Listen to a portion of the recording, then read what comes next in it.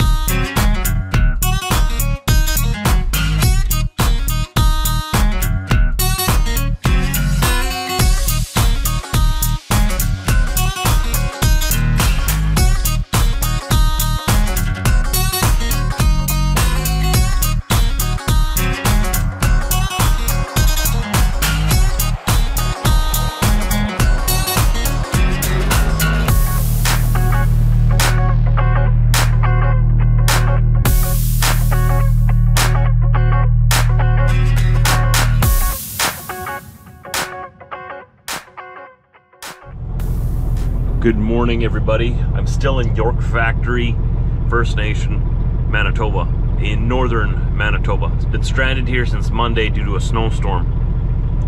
The only way to get to this community is by ferry in the summertime or fall time.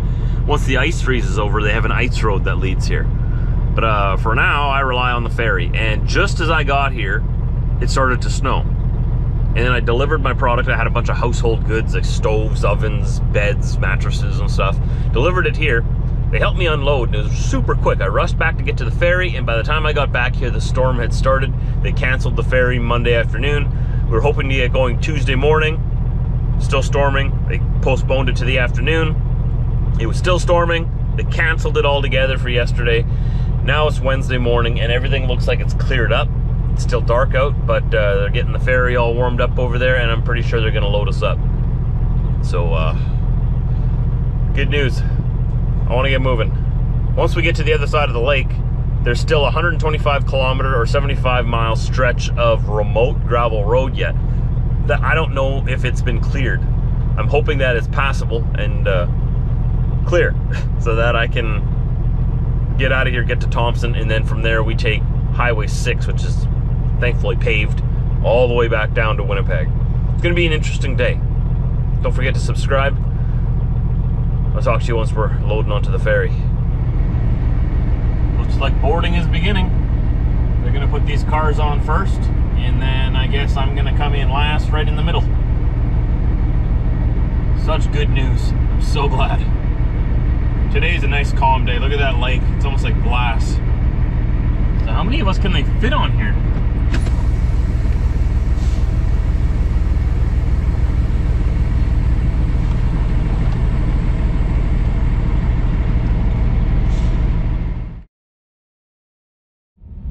I'm on a boat.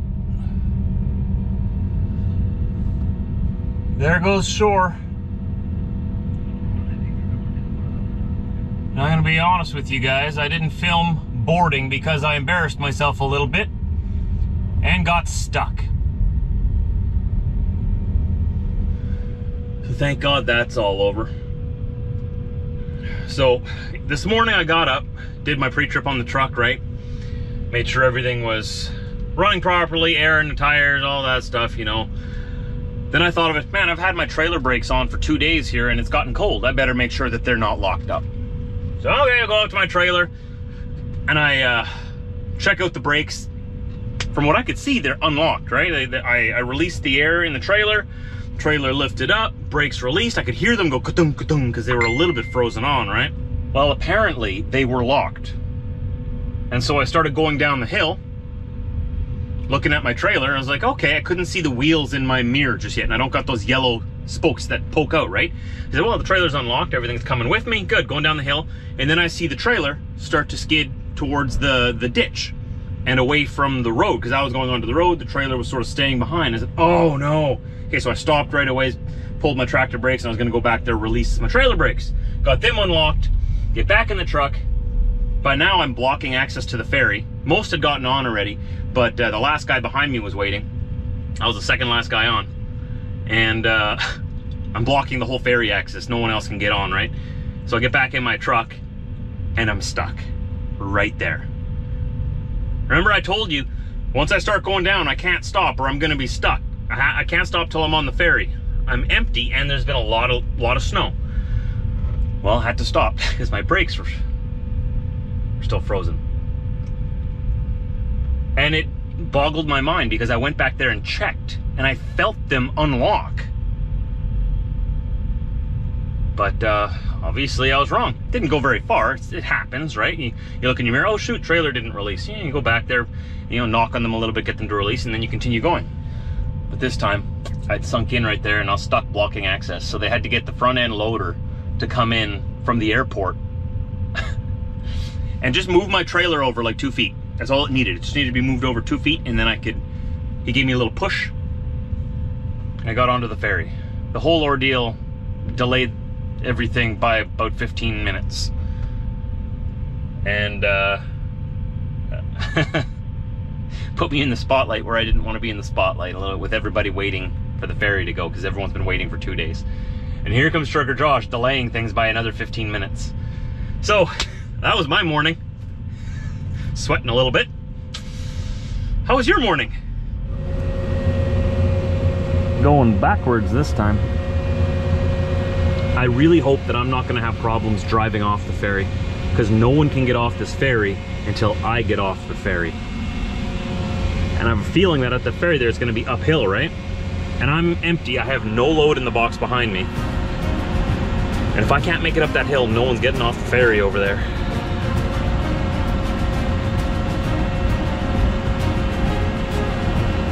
Wish me luck.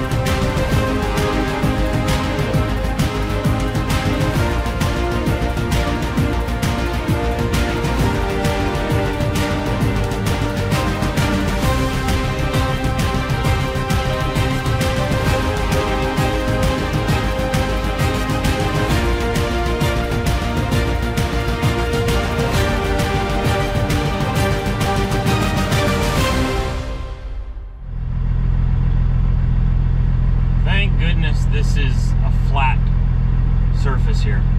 I shouldn't have a problem, but it doesn't look like they plowed it and cleared it to get ready for us. Hope I don't get stuck here.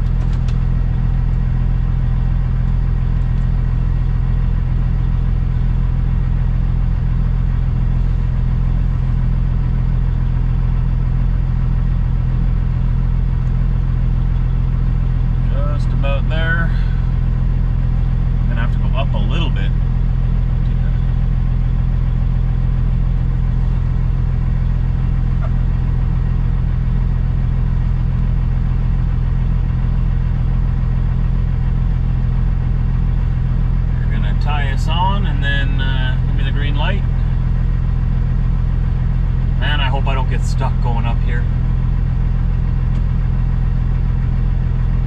empty trailer behind me, so I've got no weight on my drives.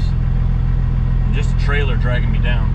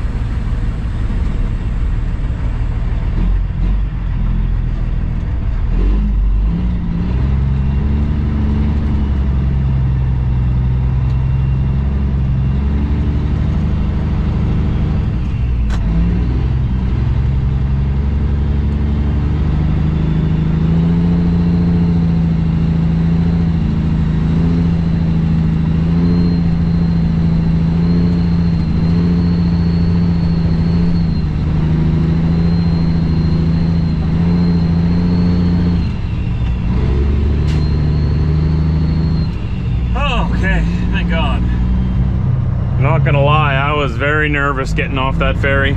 I thought I might get stuck, but luckily this ramp here wasn't as steep as the one on the other side. It was pretty much a level, flat road right off, eh? Like you saw it there. Lucky for me. So now we've got to try to get up this secluded remote gravel road, which is now going to be a snow road, I guess, once we get out of Split Lake. And it's going to be 125 kilometers or 75 miles of complete remote wilderness we got to get through with no cell signal. So I've let work and family all know where I'm at, that everything is working, and then I'm about to head into this remote area so that, you know, if I don't get in touch with them again in a couple hours, they know exactly where I am.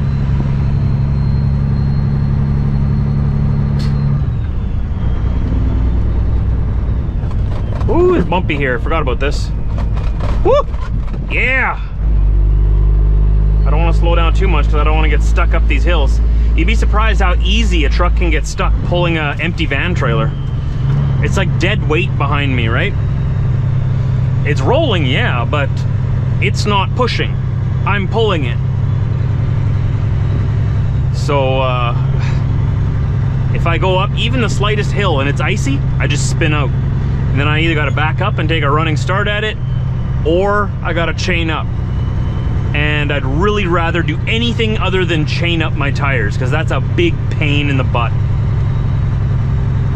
I really don't want to deal with that today. I just want to get out of here. I want to go home. All right, everybody. 75 miles. In 100 meters, turn left on Highway 280. 75 miles to our left.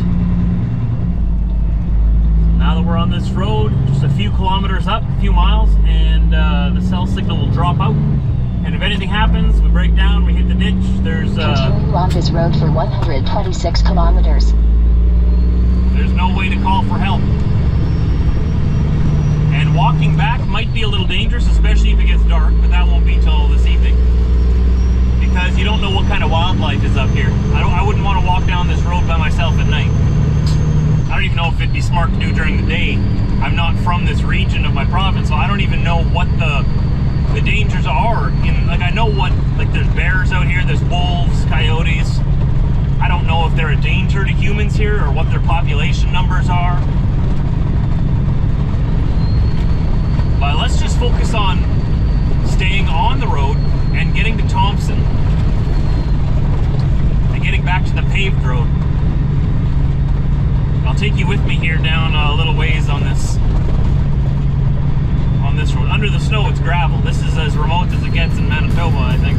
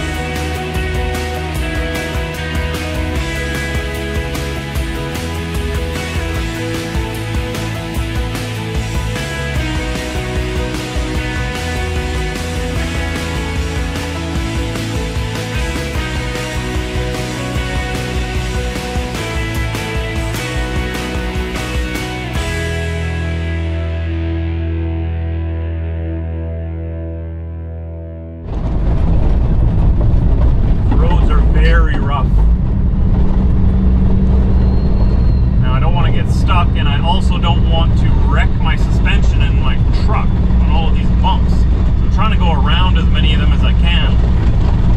It's hard to see them though because of the snow. Everything's all white now.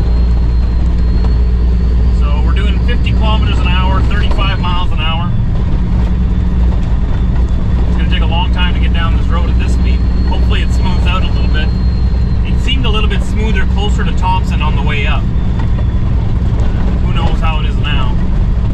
You can sort of see up ahead there's a dark spot. You can tell that the vehicles have been hitting potholes there. And the gravel's being pulled up to the surface. I'm going to try to go around that a little bit. Right here. Okay, it wasn't so bad.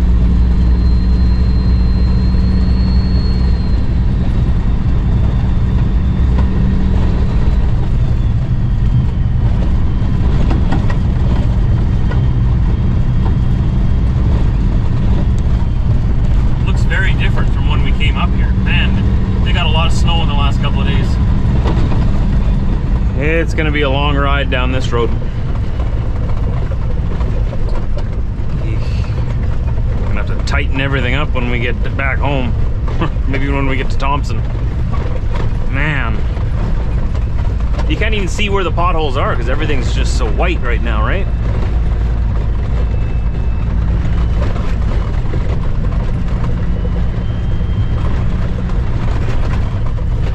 This is not something that I'm going to subject Old Blue to again, I don't think. At least not very often.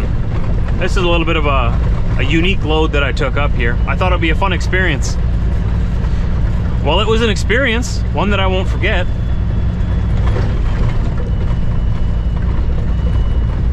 Trying to go around these potholes. Got a vehicle coming here too. I don't want to stop on this uphill. Doesn't look like much of a hill, but it's enough to get me stuck if I stop. He's just giving her. You know, when you see vehicles from northern Manitoba and Winnipeg, they're always all filthy and beat up and like things fall hanging off of them. Now you know why. These are the roads they got to deal with. Like 75 kilometers of this just to get to the ferry, and the ferry's 2 hours to get to their community yet. Can you imagine living that far away from everything? And Thompson's a small city. What, maybe 30,000, 20,000 people? Maybe? 10,000? Small city. To get all the way down to Winnipeg is a 10.5-hour drive in good weather. After you get off the 2-hour ferry. Winnipeg would be the closest, you know, city to go to. Because if you go north that way, there's nothing. Well, there's Nunavut. There's 30,000 people living in Nunavut, spread out. There's but it's the tundra up that way. And then you go far enough north there, you go over the Arctic Ocean, you end up in northern Russia. So you don't want to go too far that way. I think sometimes we forget, living in southern Canada, that Russia is our northern neighbor. Right over there.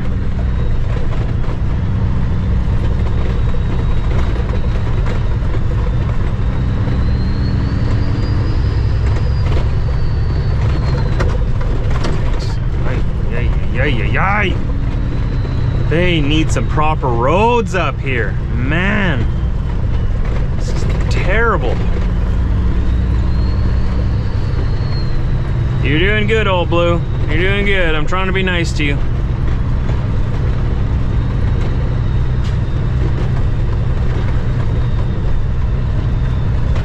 So I think what would be customary on this road, since there's no cell reception and no way to call for help, if you pass by somebody who's having trouble, you stop and help them. That's a given up here. You don't pass by anybody in trouble. And if they're stopped, you check to make sure they're okay. Maybe they're just stopping to, I don't know, maybe they have kids with them and the kids are crying, or someone had to go to the bathroom. But you always stop and make sure everyone's okay up here. Because you might be the one that saves their life. You might be the only one passing by them, especially if it's at night.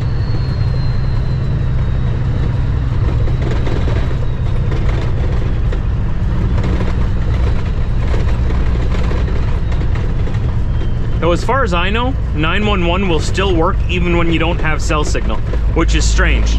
I guess it goes off of the satellites or something then, but you should be able to call 911 from here, but you know, I'm not gonna try and confirm that.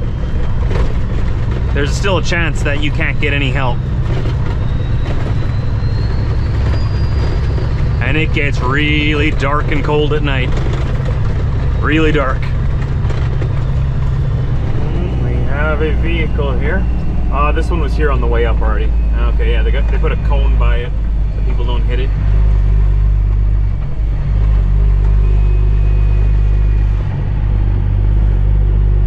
Definitely been there a while. Someone's helped them out already. The road's gotten better. That's good. Still terrible, but it's not as terrible. Alright, we're staying positive. It's all good. We're on our way home. Oh, there's a lake over there. Hey, hey! Anyone want to go do some fishing?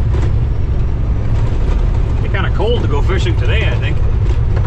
Maybe tomorrow.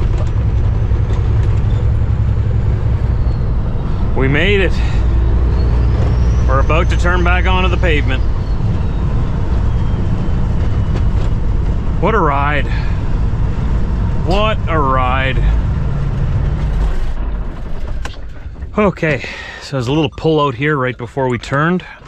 I need to go and check Old Blue and make sure that everything is still there.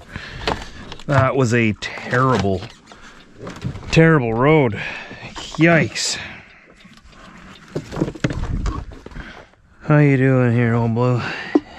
All lug nut covers and center covers there are all still in their place. Bumper's still where it should be. This side's here all looking good. Yay. All the tires are still here. It's good. I was worried with these center caps, you know. I need to replace them, especially the ones on the front. I thought that all the vibrating might have rattled them off, but no. Boy. How's it looking back here? Oh yeah, here you go.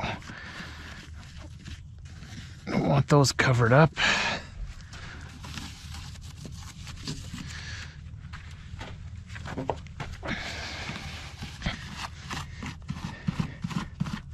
It's that time of year again, eh?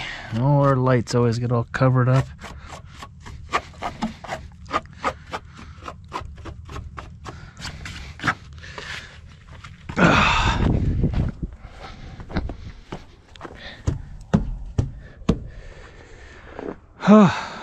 We survived. She's not even that dirty.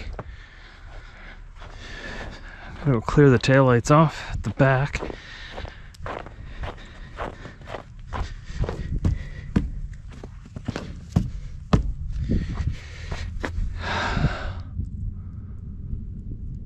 Everything's looking good.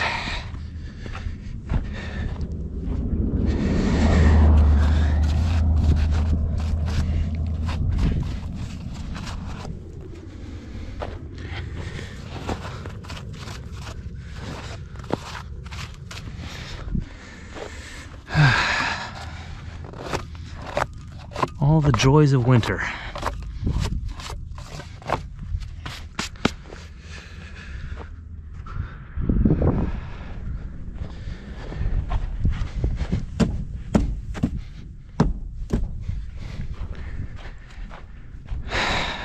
There we go. Okay, well, I think we're good to continue. I'm gonna stop in Thompson here and fuel up again. Since there's snow on the ground, my rule for myself is I never let my tanks go below half tank in the wintertime.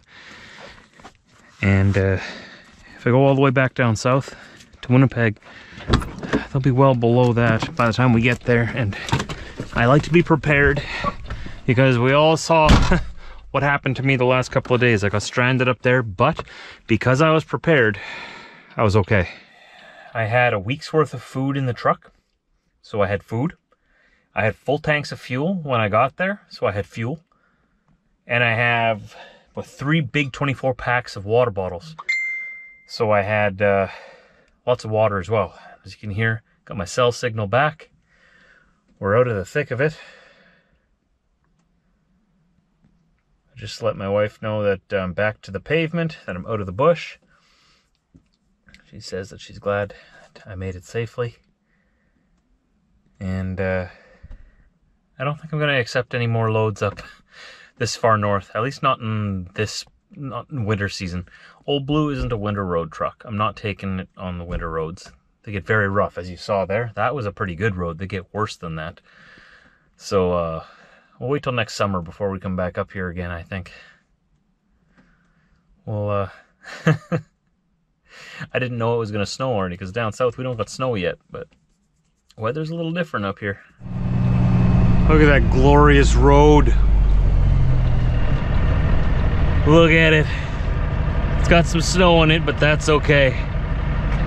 That is pavement, and I'll take it. Come on, get on the pavement, Old Blue. Get on that pavement. Yeah, there you go. How's that feel? I'll get rid of the snow for you soon too, don't worry.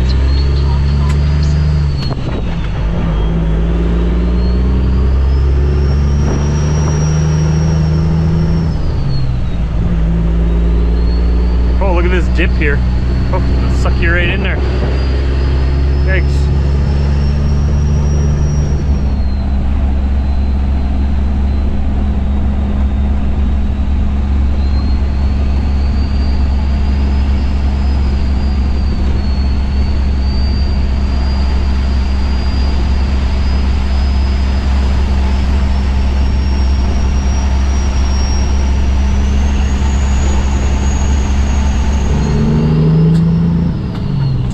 Manitoba,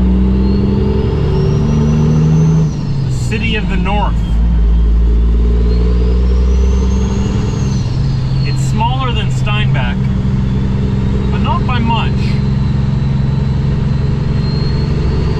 On this building right ahead of us here, check out that massive mural of a wolf. That's amazing. Can you imagine painting something that big, like the size of a building? Does it show up at all? I know the sun is right there and that makes it kind of difficult to see.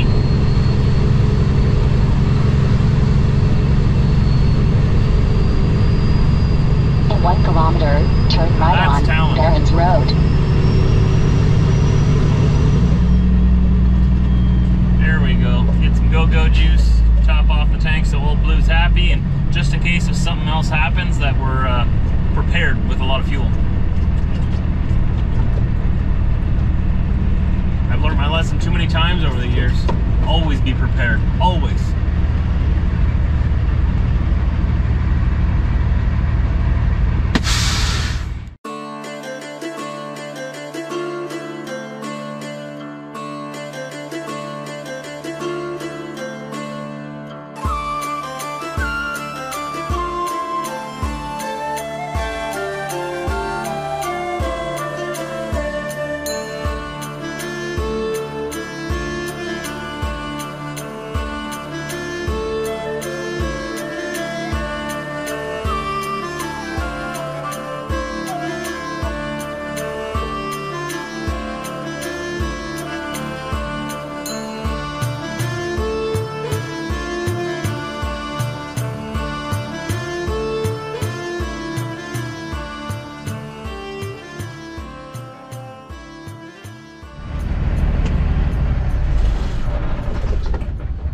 I've got a lot of footage today.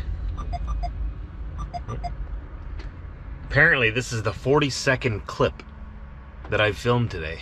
I don't even know I filmed that much. I probably didn't include most of it in the actual vlog itself, but there's gonna be a lot to go through tonight. This is the Pelican Landing in Grand Rapids, Manitoba.